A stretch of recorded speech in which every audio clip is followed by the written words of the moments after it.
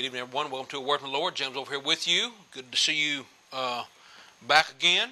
And we are ready to study God's Word. I told Mark that I hope we aren't going to be going over the same material. I know he was talking about some of the same things. We didn't compare notes. So if we're saying the same thing, it's because we are teaching the same thing. And that's exactly what the Bible says we're to do, is it not? 1 Corinthians 1 verse 10, let us all speak the same things, mind the same things. Well, we didn't compare notes, and so we may overlap some of the same issues, but that'll be fine. We want to give you our contact information. Here's how you can reach me, 276-340-2653, or you can reach me at awordfromthelord@gmail.com. And, of course, you saw our worship times and assembly times on the promos coming on before us. We meet at 9 o'clock for Bible study on Sunday mornings, 10 o'clock for worship. Thursday evenings at 7 p.m. Of course, if you're in the Martinsville or Danville area, we want you to visit with those brethren there, 120 American Legion in Danville and 823 Starling Avenue in Martinsville. So hope that you will do that very thing. Tonight, we're going to be discussing, as I think Martin might have used one of these callers, the gentleman that called in a couple weeks ago, and he was talking about how unloving we were.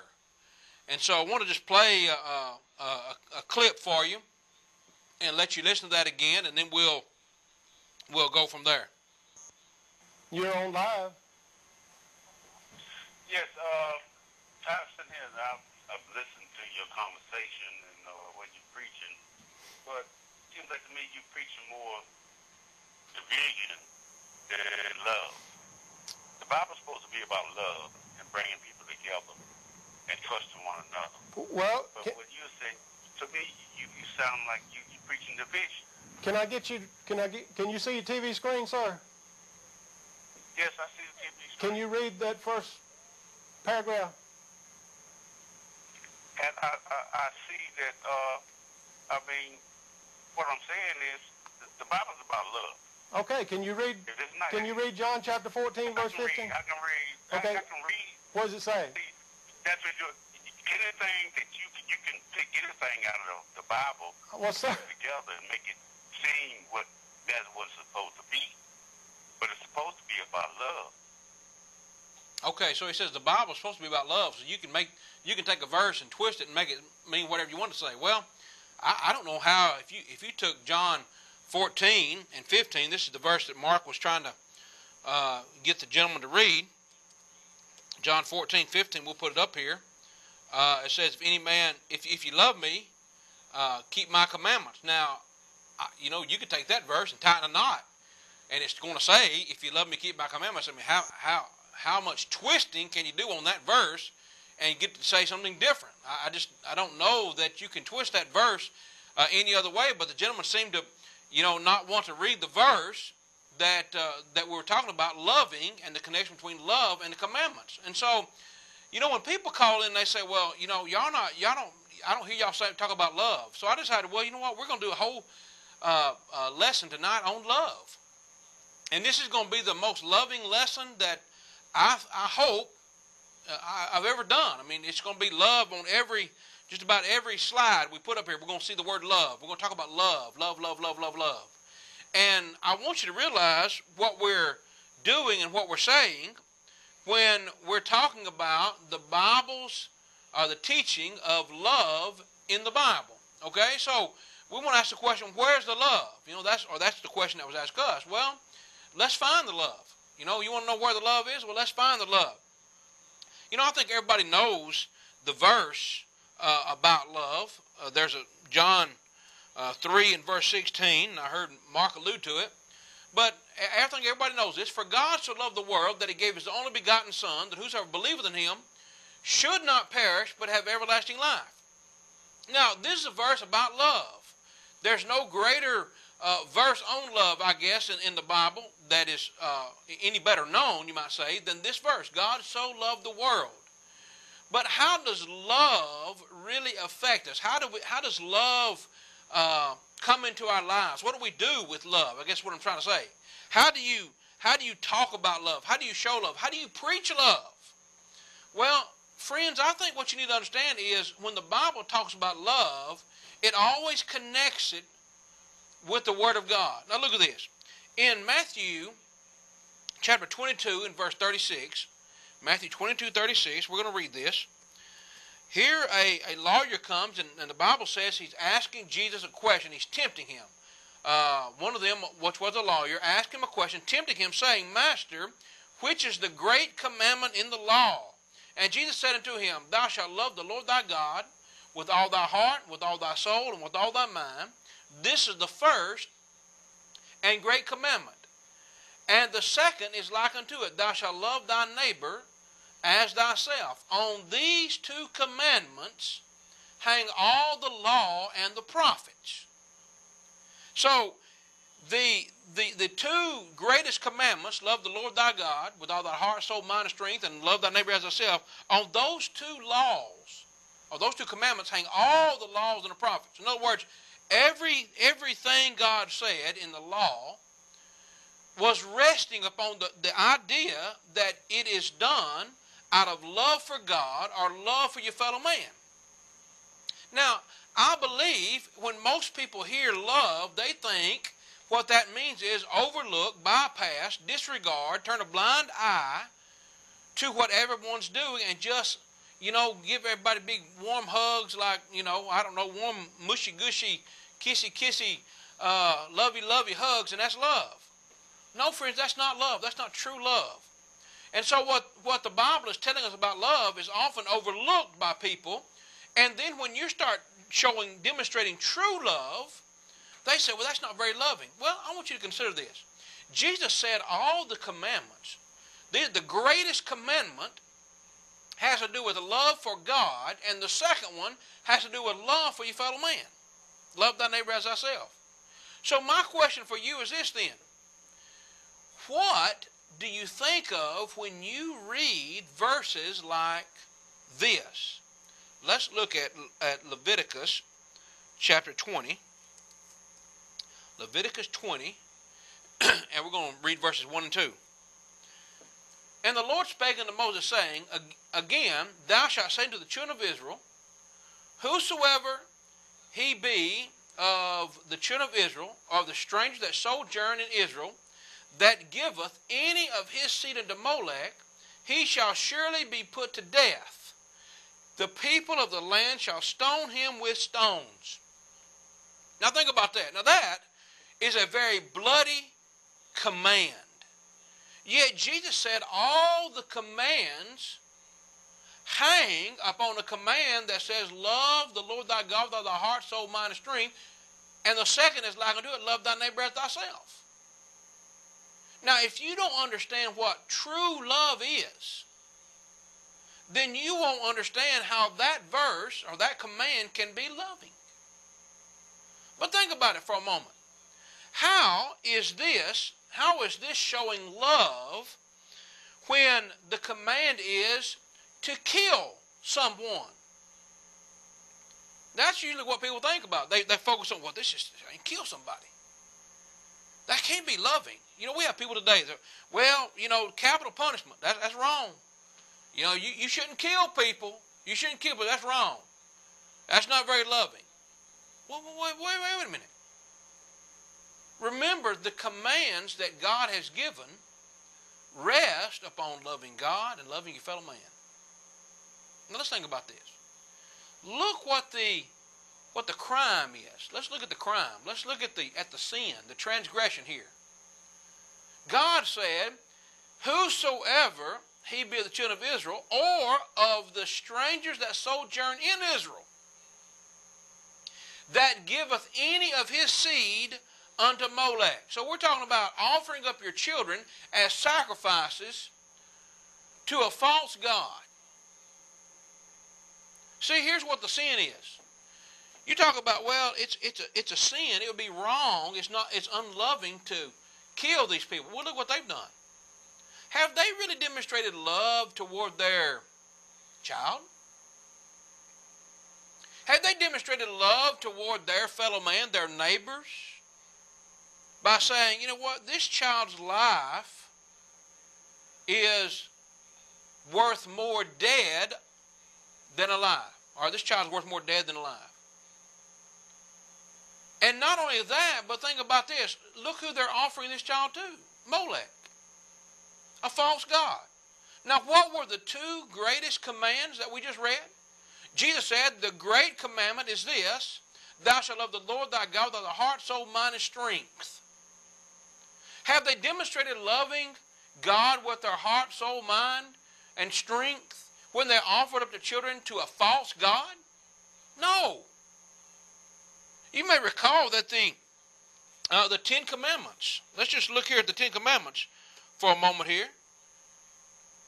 God spake, Exodus 20, God spake these words, saying, I am the Lord thy God, which have brought thee up out of the land of Egypt, out of the house of bondage. Thou shalt have no other gods before me. Well, they violated that one. Thou shalt not make unto thee any graven image, or any likeness of anything that is in heaven above, or that is in the earth beneath, or that is in the water under the earth. Well, they violated that one. Thou shalt not bow down thyself to them, nor serve them. For I, the Lord thy God, am a jealous God. Well, there's three right there. Now, can you say that you really love God when you're worshiping, let's just say worshiping, the God of Molech? Yet Jesus said the greatest commandment is love the Lord thy God. And so there's a reason for him saying that.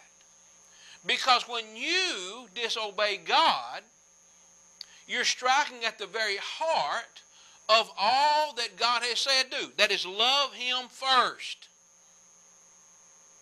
So, is it unloving then?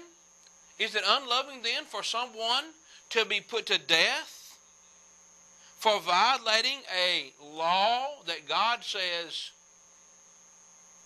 is unloving? See? Is it unloving to punish someone who has demonstrated that they are unloving? And then let's go again. Let's revisit the idea that what they have done here in Leviticus 20 and verse 2, they've offered up their children. Now, is it unloving for someone to put their child to death? You know, you could find example after example after example of individuals who are killing their children.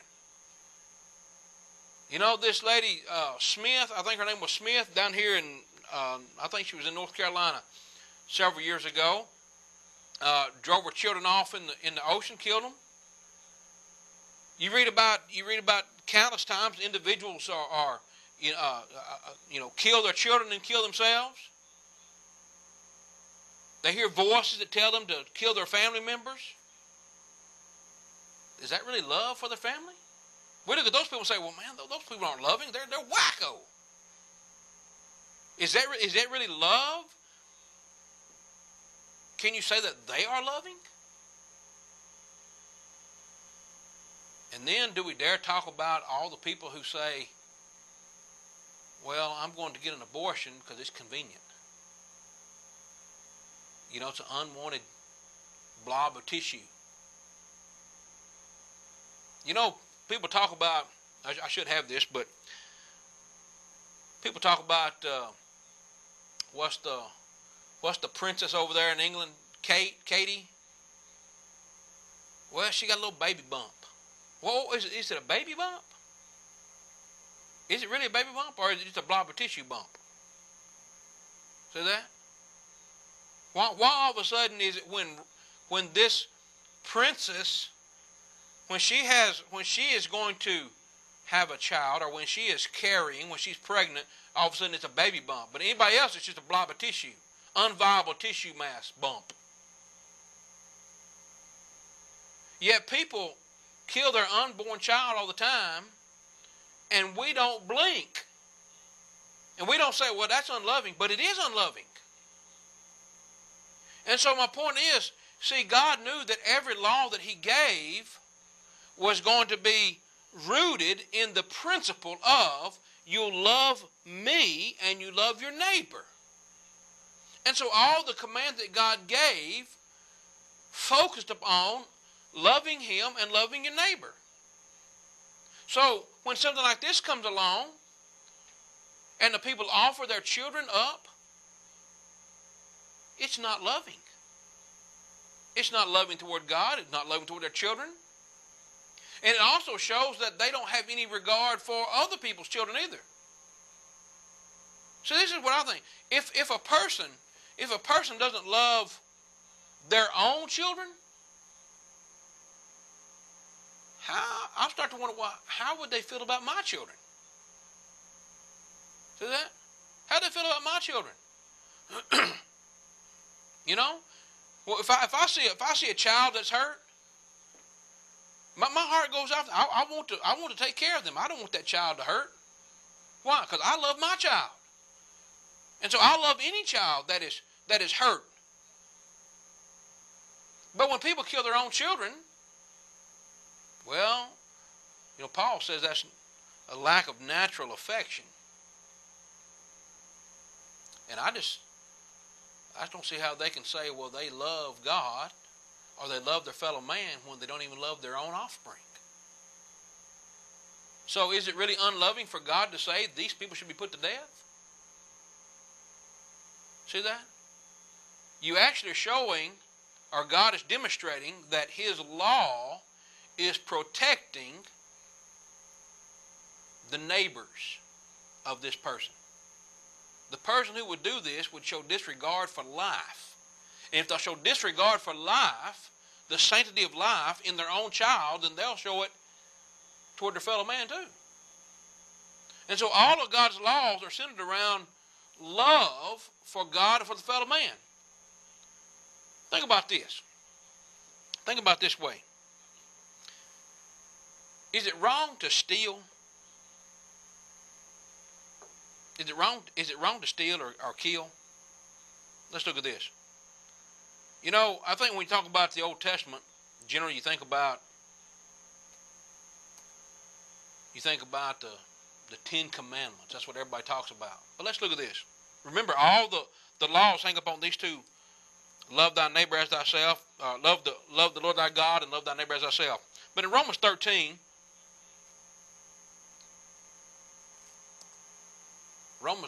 and verse 8, let's look at this.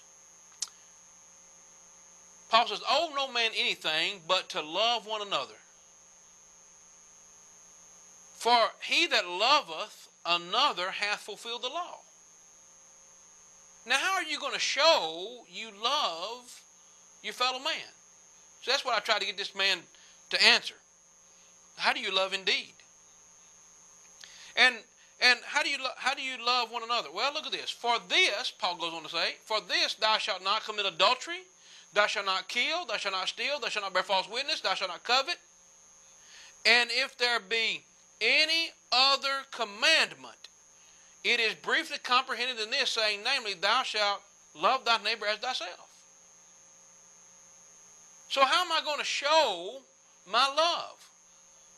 Well, God gave the commandment. If you love me, you'll keep my commandments. John 14:15. Here's His commandment. His commandment is, don't commit adultery. You know what? If you love your neighbor as thyself, you won't steal from him. You won't steal his wife. You won't steal her husband. See that? Yet our society, you know, we say, well, we love God. Oh, do you love God? Yeah, we love God. Well, how do you show that? Well, I'm over here shacking up on my best friend's wife. Or I'm over here sleeping with my best friend's husband. Really?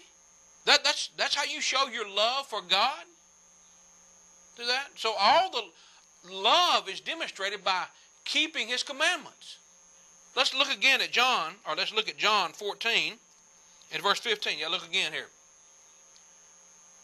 Sorry about that. John 14, 15. If you love me, keep my commandments. Now, let's come on down to verse 21 here. He that hath my commandments and keepeth them, he it is that loveth me. And he that loveth me shall be loved of my Father. Now, friends, think about this. You want to say we're not loving, but all we're telling you is the commandments of God. And look what Jesus has done. Jesus says, if you love me, you keep my commandments.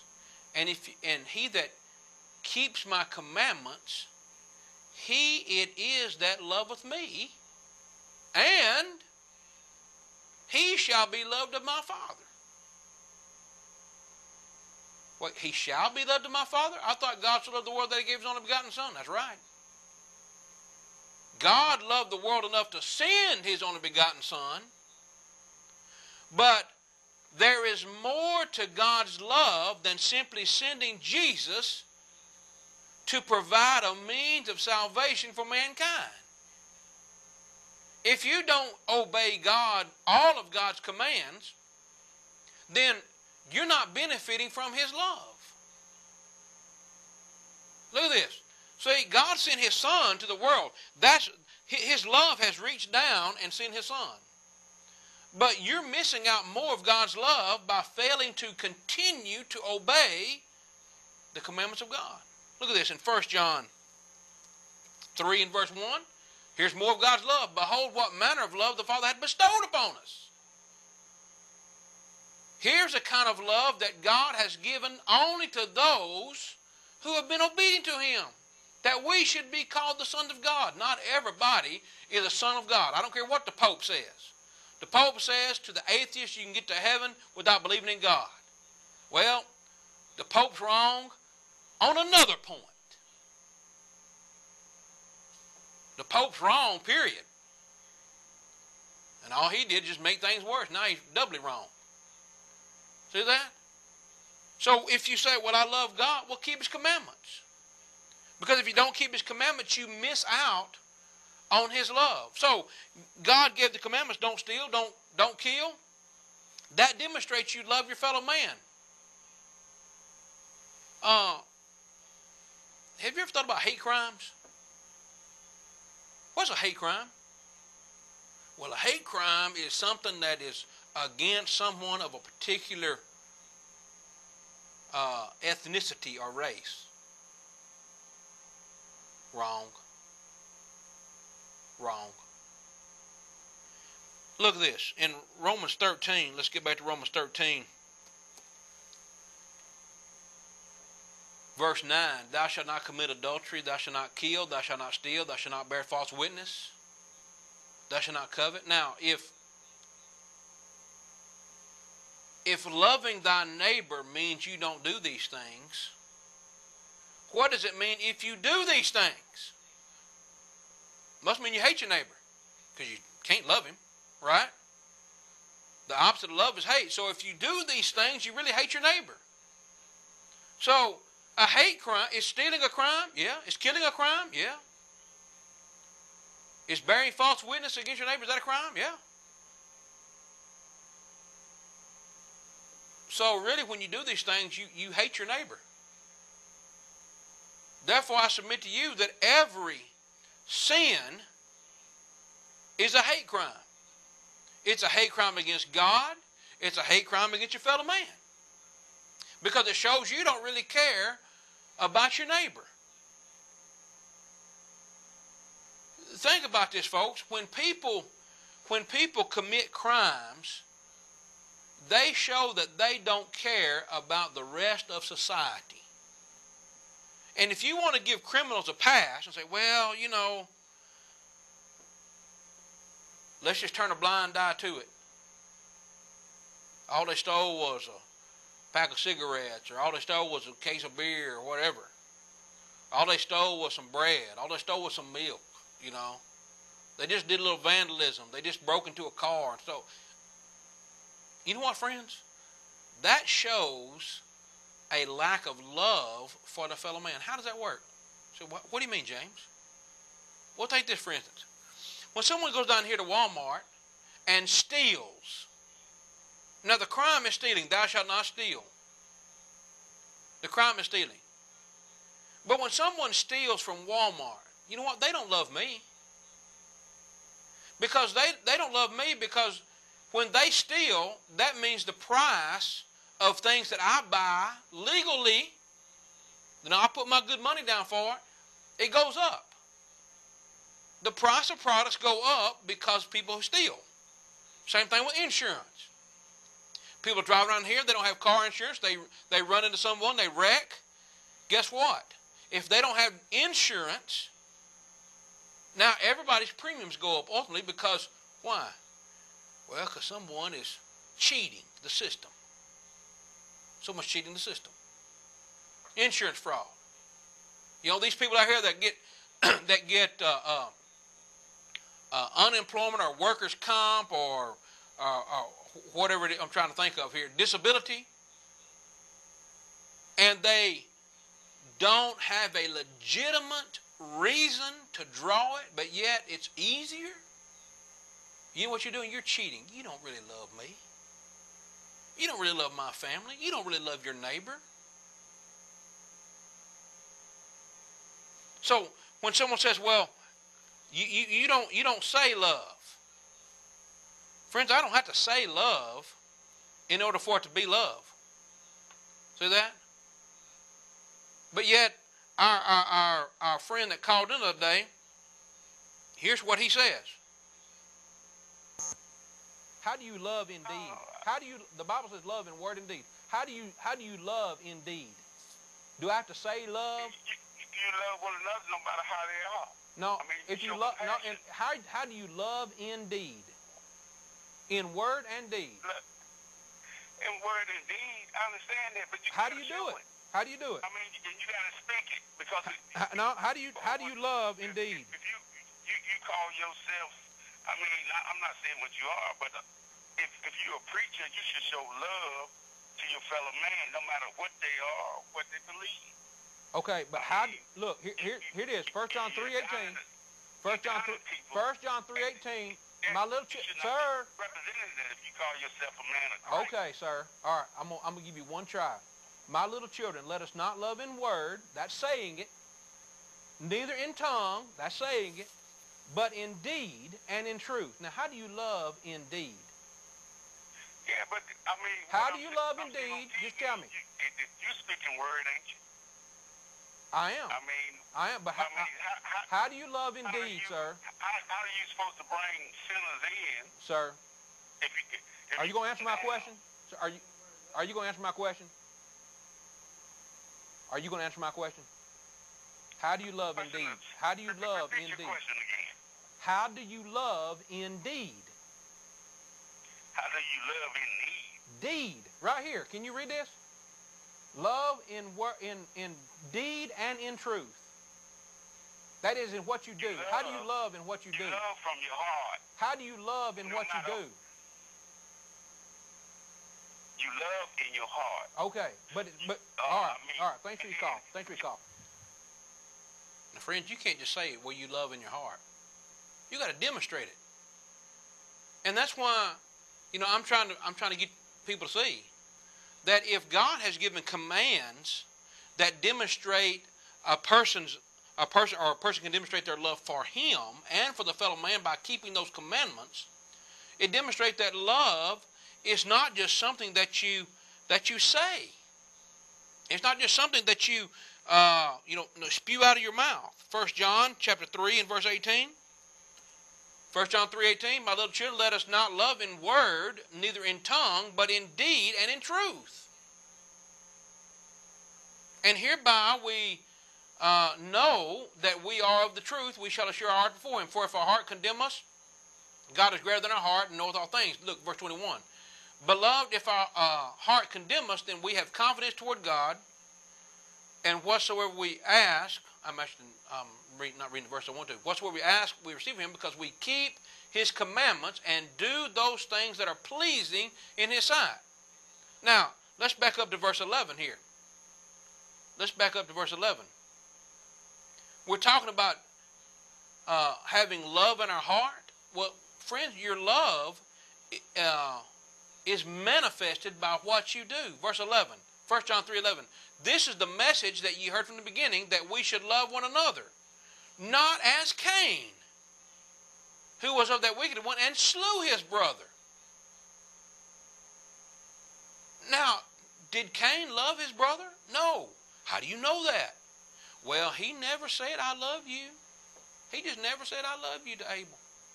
That's how I know he didn't love him. He never said it. Friends, he didn't have to say, I love you. He didn't have to say, I don't love you. He showed very clearly he hated him by his actions.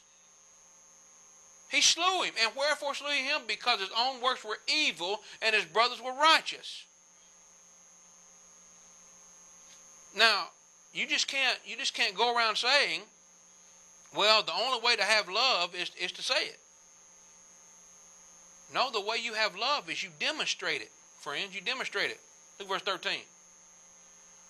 Marvel not, my brethren, if the world hates you. We know that we have passed from death unto life, because we love the brethren. He that loveth his brother abideth in. He that loveth not his brother abideth in death. Whoso hateth his brother is a murderer, and we know that no murderer hath eternal life abiding in him. Hereby we perceive we the love of God, because he laid down his life for us.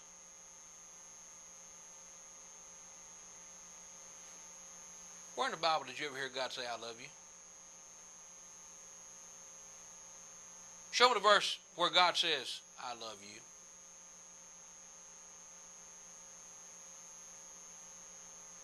Can you find it? I love you. No, but there's countless verses in the Bible that say God loved us because God so loved the world that he sent his son. There was the statement of I love you, not just the words, but the deeds. Hereby perceive we the love of God, because he, Christ, laid down his life for us. How do you know God loves you? How do you know God loves all the world? He sent his only begotten son. You know, I asked my daughter, when my daughter was little, my youngest daughter was little, and I'm sure I asked my oldest daughter this too. But I said, who loves you? She said, you. Oh, Daddy loves me. How do you know? And you know what they'd say? When they were young, they'd say, because you tell me. And that's true. I did tell them that, and I still do. But I said, but how else do you know? And as they got older, they started to realize, Daddy loves me because of what he does. You know, he plays a game with me, or he takes me places, or he, buys things for me, provides food for me, clothing, and, different things. They recognize love is demonstrated, not just words. And so hereby perceive we the love of God, because of what he's done for us. That's why John goes on to say, whoso hath this world's good and seeth his brother have need, and showeth his bowels of compassion from him, how dwelleth the love of God in him? How can you say you have the love of God if you don't demonstrate to your fellow man? Why? Because God said, here's the greatest commandment, love the Lord thy God with all thy heart, soul, mind, and strength, and the second is like unto it, love thy neighbor as thyself. See, love's not something you say, it's what you do. It's what you do. James tells us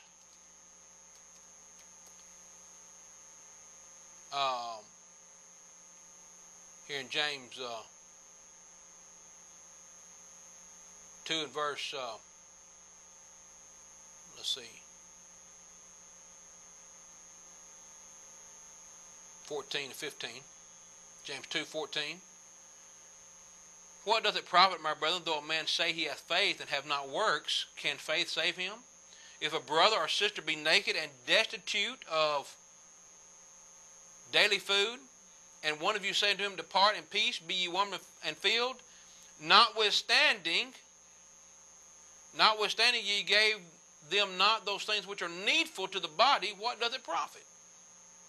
Now, just like faith without works is dead, love without works is dead.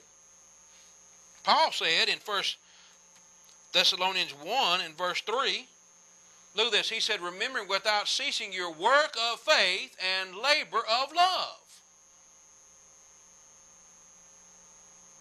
So when people say, well, I never hear you say love. Well, friends, I've been saying love all night.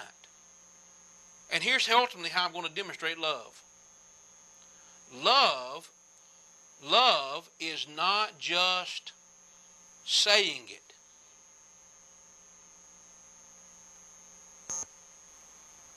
Yes, I've listened to you preach, and I haven't heard you say one thing about love. I mean, Sir? I want to say what everybody's doing. But Do I have to say love? one thing about love. Sir, do I have to say love in order to show love? Yes. I No. mean, you need to communicate love because that's what the Bible is about. It's about loving one another. Sir, do I have to say love in order to show love? Yes. Sir, do I have to say love in order to show love? Yes. Sir, do I have to say love in order to show love? Yes. Friends, I don't have to say love in order to show love. But if I speak the truth, then I am showing you love. Because love is telling people the truth. Look at this, Ephesians 4 verse 15. Ephesians 4 verse 15. And I want to get some phone calls, Matt, so I guess you can go put the phone lines up. Ephesians 4:15. But speaking the truth in love may grow up into him in all things, which is the head, even Christ. Now, when you see that phrase, speaking the truth in love, what does that mean? Well, I'm not saying, well, you know, you just got to smile when you say it. You know, it's just how you say it. No, friends, you know what? I can tell you the truth, and it'll still make you mad. I can smile when I say it, and it'll still make you mad. But here's what speaking the truth in love means. If you back up one verse, look at this. It says, that we henceforth be no more children, tossed to and fro and carried about with every wind of doctrine, by the sleight of men and cunning craftiness, whereby they lie in wait to deceive, but speaking the truth in love. Speaking the truth in love is speaking the truth out of love for the truth and out of love for honesty, not trying to deceive. You know, there's a lot of people that speak the truth and they don't speak it in love. They smile when they say it. You know, you see old Joel Osteen. Oh, he smiles, don't he? He holds up his Bible. I don't even know if he holds up his Bible anymore. He used to. Get everybody to chant after him. Oh, he smiles. And he may say something that's true, but he's not speaking the truth in love. When Billy Graham says, well, the Bible says God loves you. Well, it does. God so loved the world. When he speaks a part of the truth, is he doing it out of love for you? No. Because he tells people the church of their choice. He tells people, well, you can get to heaven without believing in Christ. That's the same thing the Pope says. Friends, do you realize if you're listening to Billy Graham says the same thing that the Pope says? Now, what does that make y'all? Baptist or something? I don't know. Half Baptist, half Catholic? Kind of Baptist? I mean, I don't know. Is that a new denomination there? You know what? The devil can tell you the truth. So, the devil doesn't tell the truth. He's the father of lies. That doesn't mean he can't tell some truth. Look at this. In Genesis 3, when the serpent beguiled or deceived woman, did he tell her the truth? Look at this. The serpent said, verse 4, ye shall not surely die. Look at this, verse 5. God doth know that in the day ye eat thereof, your eyes shall be opened. Did he tell the truth? Oh, yeah. Yeah, he told the truth, all right.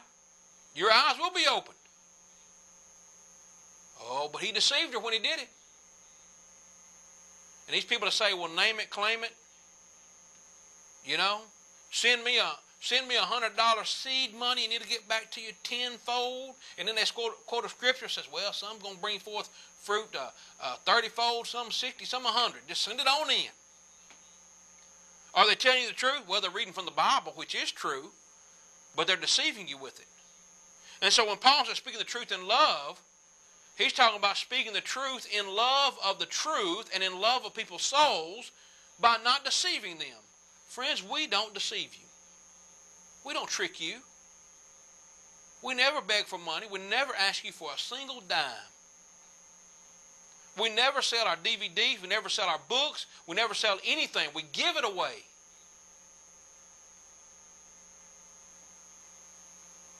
Because we're speaking the truth to you in love. In love of your soul. In love of the truth. In love of God.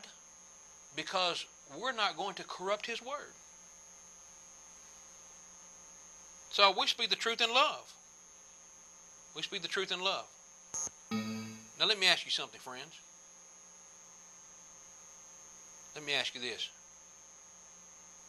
Is it loving? Is it loving to rebuke someone? See, that's really where we wound up. We wound up people saying, well, y'all not very loving because y'all always talking about someone else. Friends, I want you to notice this. In 1 Corinthians 5,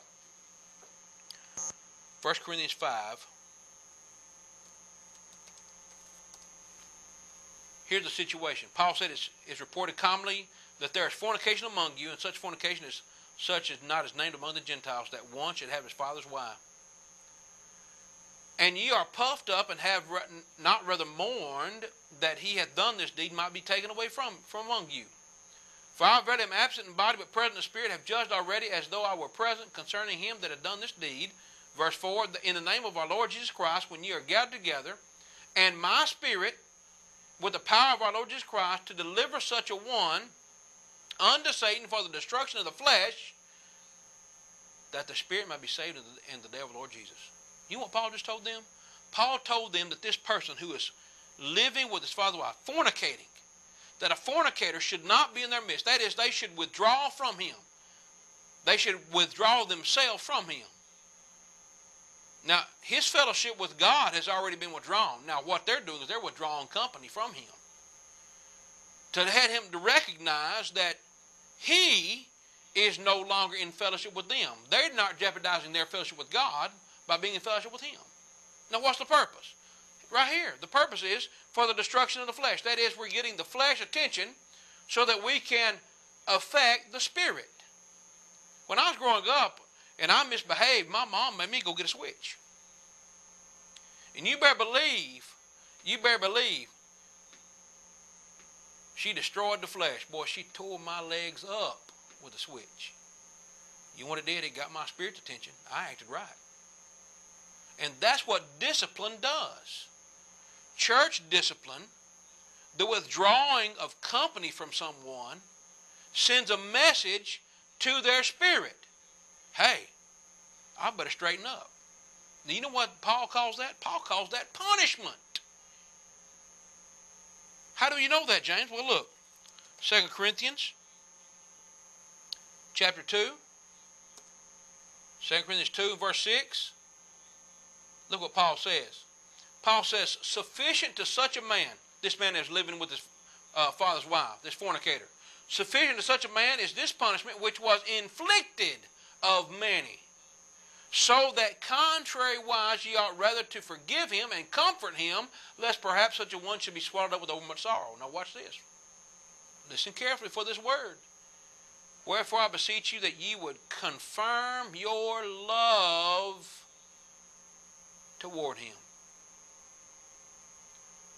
You mean rebuking and chastising someone is actually connected with love? That's exactly right. Now, friends, we've already demonstrated that love is demonstrated by what you do as well as what you say. And if you tell someone the truth, you love them. Who likes to be corrected? Nobody. But if you love the truth, you'll receive the correction. And if you love the truth, you will correct someone. You'll point out what's wrong. You'll point out the errors. And so when we're pointing out these guys that are teaching false doctrine, you know what we're doing? We're correcting. We're showing our love not only for their soul because they're teaching error, but we're also showing love for you who listen to them. All y'all do is put down Billy Graham. You know what? I love Billy Graham's soul. I love your soul. I don't think Billy Graham's going to change, but you know what? If I can help you see it, see, I love the truth. And there's a lot of folks that want to say, well, you just love somebody and you just let them go. Well, you can holler, I love you, as they drop off into hell. And that's not going to be love. And they're going to know pretty soon, you know what? They really don't love me. But I can assure you this. There's going to be a lot of people in Rockingham County and Henry County and Pennsylvania County in the surrounding areas that hear the sound of our voice, that are going to stand before God on the judgment day, and they're going to say, you know what, and one thing about it, those folks in the Church of Christ loved us enough to tell us the truth. We just didn't love the truth enough to obey it. Correcting people is love. Correcting people is love. It shows our love for them. You know what shows a lack of love? Lack of love is not hypocritical. Our love is not hypocritical. You know, when people like this guy, got just a few minutes here, when people like this man call in and make these statements. You're on live. Yes, Pastor here, I've listened to your conversation and when you're preaching, but it seems like to me you're preaching more division than love. The Bible's supposed to be about love. All right, now let me ask you this. When people call in and tell us that we're unloving, and they call in and tell us that we're not supposed to be preaching the way we preach, or we're not supposed to be teaching the way we teach, do they love us? Are they showing us love when they say we should not teach as we do? Well, you know what that is, friends? If that is the case, they're hypocrites. And love is not hypocritical. Look at this. In Romans 12 verse 9. Let love be without dissimulation. You know what dissimulation is? That's hypocrisy. Love should not be hypocritical. That is, love shouldn't say one thing and do another thing. Here's a good example of this. In Galatians chapter 2. Galatians 2 verse 11. Remember that word dissimulation. When Peter was come to Antioch, Paul says, I withstood him to the face because he was to be blamed. For before certain came from James, he did eat with Gentiles. But when they were come, he withdrew and separated himself from them, fearing them which were of the circumcision. Verse 14. Verse 13. And other Jews dissembled likewise with him, insomuch that Barnabas was carried away with their dissimulation. Now Paul said in Romans 12:9, let love be without dissimulation. But what Peter and these folks were doing was with dissimulation, obviously, because Barnabas was carried away with it. It was hypocrisy. Peter was eating with the Gentiles, but when Jews came, he separated and said, I can't eat with the Gentiles. He's a hypocrite. He was a hypocrite. Well, did he love the Jews? No. Did he love the Gentiles? No, he didn't. Because his love was with hypocrisy.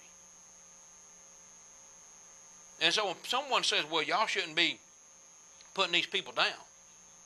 Y'all shouldn't be correcting these people. It just seems mean. Well, it may seem mean to you, but you know what? I would say that when Achan stole that Babylonian garment and that gold and silver from Jericho, I can imagine that he probably was saying the same thing. You know, we're finna stone you, Achan. Oh, that seems so unloving. Friends, it's not unloving. If you really loved God, you'd obey him. If you really loved God, you wouldn't be on the side of error. If you really loved God, you'd obey the truth when it's presented to you. So friends, when you hear us preaching, you hear us teaching, you see us on TV, and You say, well, those folks are always so mean. No, we're not mean, friends. We love the truth enough to try to tell you. You know, Charles called me this morning on TV. He was on TV in Martinsville. I didn't have any idea that he was doing a live show. He called me on TV and he said, and then later he tried to call Johnny and got a hold of him. But he told Johnny, he told me both. He said, one thing about it, he said, folks in the Church of Christ, you can always depend on them to give you an answer. You know why, friends? Because we love the truth. Wonder why Charles doesn't call some of these Baptist preachers up. Might have to ask him that. You know what? They don't love the truth enough to answer the phone. They don't love the truth enough to give you an answer. But we do, friends. We love the truth enough to show you the truth. It may seem mean to you. It may seem cruel to you. But truth always seems cruel and mean to those who are not doing the truth. Friends, we love you, and that's why we do this. You know, we bring these programs. We never ask you for a dime. We never ask you for money. Don't have a begathons on like the Church of God up in Ridgeway used to have. I don't know if they still do that or not. We don't have a begathons. We don't ask you to provide for what we're doing.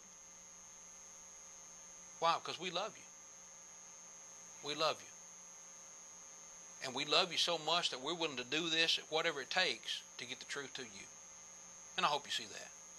I hope you can see that our love is genuine and it's true. So when someone says, well, you know, where's the love? Well, the love is in our speech. It's in our giving you the gospel. And we hope that you'll show God the same love by being obedient to Him. You know, the gospel is clear. A person must believe that Jesus Christ, Son of God, must repent of their sins, confess Christ before man, and be baptized for the remission of sins. Show God your love by being obedient to Him. If you love me, keep my commandments, He says. And then Jesus said again in John 14:21 and following, if you keep His commandments, not only do you show you love Christ, you love God, but then God will love you. Friends, what a great way to start off the new year than to say, I'm going to show God my love and I'm going to be obedient to Him. If we can assist you, we're going to put here's our contact information again, wordfromthelord@gmail.com. My phone number is 276-340-2653. Call me. We'll have a Bible study. You can email me. We'll have a Bible study. Anything we can do for you to help you, we'll show our love. We'll show you our love. We'll demonstrate our love by being a minister and a servant to you. If we can assist you, we want to do that very thing. Till next time, always remember to ask, what does the Bible say? You can always get a word from the Lord. Have a good night.